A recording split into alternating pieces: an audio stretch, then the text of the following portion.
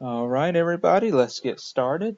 First and foremost, my name is Joey Johnson, and we're getting to know each other pretty well, aren't we, if you've made it this far?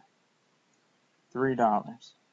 If you have not made a donation of $3, I ask you to please do so, just a one-time donation, and I would greatly appreciate it. Gram-negative bacilli. All right, so our first grouping on gram-negative bacilli is we are differentiating between H. pylori, Campylobacter jejuni, and these lesser knowns over here, we'll just call them that, okay? So if you have a Campy agar and it grows on that Campy agar, then the next thing you're going to want to think is this Campylobacter or is it H. pylori? So then you can throw in some urease and see if it is urease, or not throw in some urease, but you want to know if it produces urease, rather. So if it produces urease, then it's going to be H. pylori. If not, then it's going to be Campylobacter jejuni. And both of these are going to be curved helicals.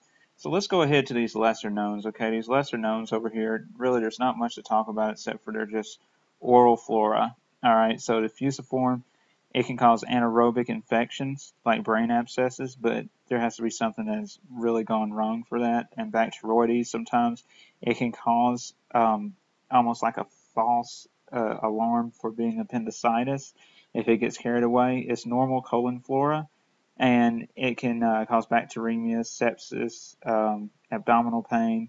You're usually going to get this transmitted or something going on if you have a surgery or a knife wound and where it gets it outside of its normal habitat. So that's why we don't really care about those too much beyond that. So let's go over here to H. pylori. So H. pylori, it is urease producing. I would recommend you find out what all bacteria are urease producing. There are some good mnemonics on that. The one that I have, I did not feel comfortable sharing, so maybe I can make up one and present a little later. So H. pylori, it is urease producing, and it can actually cause a maltoma, so that's important to remember.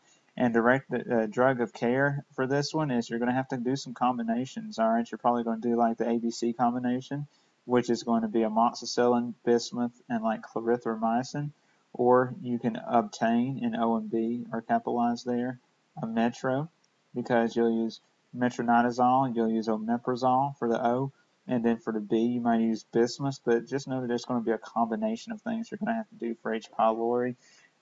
It can cause gastric ulcers, peptic ulcers, of course, gastritis, that's the big thing. So let's go to Campylobacter jejuni, or some people like to call it affectionately chicken jejuni, because you're going to get it as fecal oral transmission through undercooked meat sometimes. All right, you can get it through livestock like chickens. That's why I call it chicken jejuni. You can also get it from puppies, believe it or not. And some very specific things on that is it's going to grow on a sciro agar. Okay. Also, you're going to have bloody diarrhea with it. If you remember those bloodies to getting cheeky with it. Oh, there's one. There we go. The bloody diarrhea bacteria. If not, go back and review the first lecture. And it can cause Guillain-Barré syndrome, okay? And like most things that are going to be diarrhea, causing diarrhea float, and you're going to do mostly supportive care. However, it can cause bloody diarrhea, and so you can give some macros with that as well. Let's get on over here to these. Now, here it gets a little complicated, okay?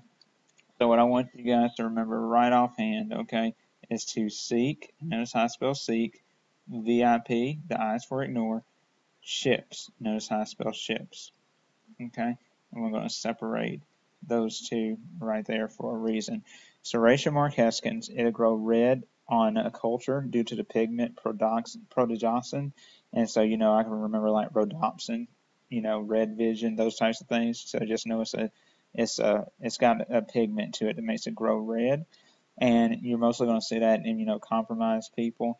It can grow on damp surfaces. It can also grow in dirty places. Places with dirt is what I mean by dirty.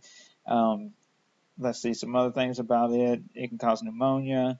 It can cause UTIs, but again, this is immunocompromised people. Citrobacter, we're not even going to talk about that one. Enterobacter, we're not going to talk about that one, sorry. So let's go to E. coli. Before we get into E. coli, let's break these things down some, okay? I just wanted to go ahead and knock those out of the way. So, when we get to gram-negative bacilli, we want to know about if they're lactose fermenting or not. If they do, we're going to come over here and then see are they slow or fast. If they're slow, you go into this little zone where we don't really care. We don't really worry about those, right? If they're fast, then you're going to want to differentiate between Klebsiella, E. coli, and Enterobacter, mainly Klebsiella and E. coli for our purposes, okay? And so let's talk about E. coli for a second. When we talk about E. coli, we're talking about bringing out the big guns, okay? And the reason I say the big guns is because they cause GI distress, they cause UTIs, they can cause neonatal meningitis, okay, and they can cause sepsis. It's the most common rod, in fact, to cause sepsis. And so they are going to have a pili that is going to help it attach to surfaces. And also something that you'll want to know is this OH157. And what that's going to be is that's going to be the flagella, okay, through the O antigen. And you might want to look up E. coli just to familiarize yourself with all these things that I'm throwing out if you're not totally familiar with them. It's going to be indole positive, as I talked about, EMB positive. One thing to differentiate between E. coli and Klebsiella is you can differentiate between those by indole because that's going to be negative. Klebsiella will be negative, whereas E. coli will be positive for that. E. coli is going to grow pink on a McConkey's agar, meaning that it will ferment on that. It will ferment. And then also sometimes you'll see that as the smack agar when they put sugar on it. Let's see some other things. EHEC form of E. coli, it has a Shiga-like toxin. And what we're talking about here is when we're differentiating between different types of E. coli, you have the traveler's diarrhea, which is going to be watery, also known as Montezuma's revenge. Then you have EHEC, which has a Shiga-like toxin, and that's going to be one of your E's for bloody diarrhea. And then you have EIEC, which is invasive. So this is traveler's diarrhea, hemorrhagic diarrhea, invasive diarrhea. That one also will be one of your bloody diarrheas, and this one can also cause dysentery. All right, and so if you notice what we've got going on right here, then is we've got EIEC has bloody diarrhea and dysentery, EHEC has bloody diarrhea and Shigella, ETEC is going to have watery diarrhea, and all the commons that we talked about that go along with E. coli, the indole positive, the EMB, metallic green that we talked about, all of that. So definitely trying to get those in your head. Let's go on, move on now. And so Klebsiella, if you have pneumonia from that, then you're going to have, oh, by the way, E. coli causing pneumonia, neonatal pneumonia. I can't remember if I said that or not, but with Klebsiella, if you have pneumonia, you're going to spit up this thick jelly-like sputum, and current jelly is kind of what's the going terminology for that. You're going to get it if you contract a pneumonia nosocomially. It might be this one. It's also a community-acquired pneumonia and known as lobar pneumonia. So you'll get it all thick and coagulated in one lobe, possibly. Don't forget it's part of your capsule pneumonic, and you're going to get this one with diabetics and alcoholics if you remember us going over that in the first lecture. So now, what about if you're lactose negative? Well, if you're lactose negative, we can't see if you're slow or fast, right?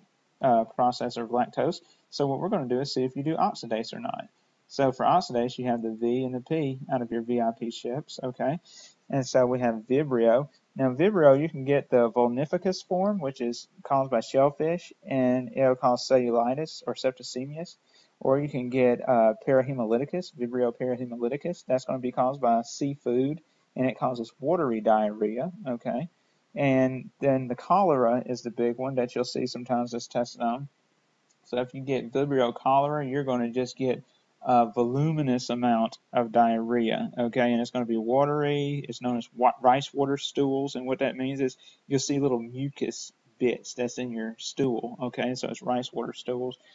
And let's see, you get this a lot if you're out camping or if you have like some type of flood damage going on around areas where you stay. And that's pretty much about what we want to go over with that. Let's go over Pseudomonas now. So if you see the Pseudomonas, it's going to have a green-blue pigment to it. And something you can remember is to be pseudo to kind of get you started. Remember Pseudomonas is definitely going to have the otitis externa. Okay. Something else right there is you're going to have the diabetic osteomyelitis. All right.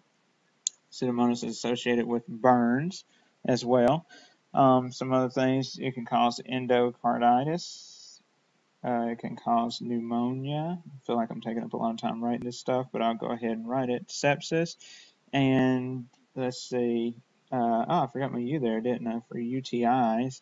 And then the other E is right there. And let's see. I think that's actually where I put externa for otitis externa typically. And I'll say diabetic osteomyelitis for the O.